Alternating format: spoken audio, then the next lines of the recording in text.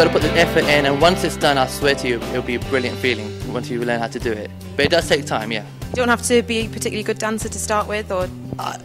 It helps, but I don't think so, no. As long as you just are committed and you want to learn it, you can do anything really if you're committed.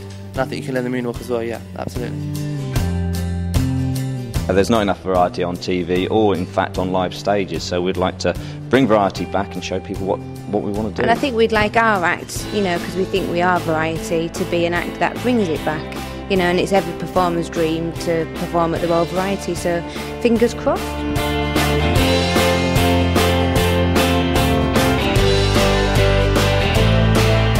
I tried to do the box trick once with fire torches instead of knives, and I hadn't rehearsed it as much as I should have.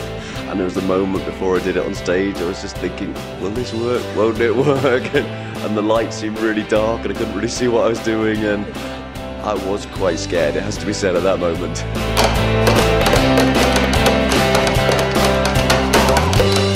Bang On is a jump percussion duo. We've got a giant homemade drum kit, which the two of us run around and play and get lots of funky beats out of. Do you find it tiring, or do you get exhausted after you've performed? We both love what we do, and we love playing, so, you know, we just get energised while we're playing. We